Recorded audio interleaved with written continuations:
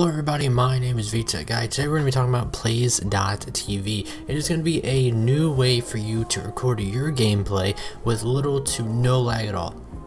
Whereas I'm using this on OBS right now, and trust me, each recording software has something they're good at, and we're going to get to shadow play with GeForce GTX and all that in a little bit.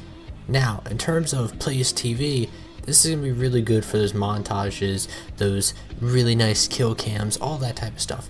OBS, like I said, it's great for multi-monitor support, streaming, stuff like that. It's phenomenal. But at the end of the day, OBS uses a ton of CPU.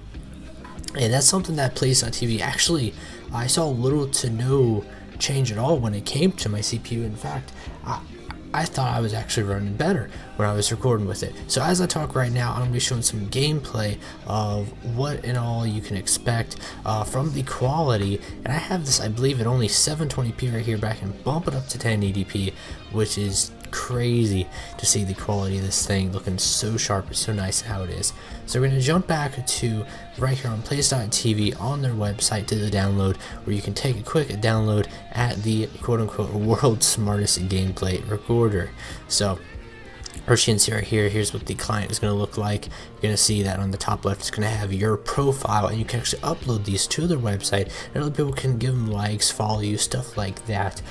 But mostly I really like the editor, and it's really nice. It has those, you're able to just hit, I believe, Control and then F3, and you can bookmark a 30-second or longer period, and it just keeps on recording your gameplay, and you can set it to how much memory you want it to take up. Of course, you can see right here, Control F2, best thing in the world for that bookmark. Now, of course, it doesn't work with every game. I've tried some games and they just weren't working. So I do believe that Shadowplay has more games available, but in terms of this, they definitely have the mainstream games that a lot of people are definitely playing. So, yep, with that, everybody, it's definitely a great new, recorder for you to try out.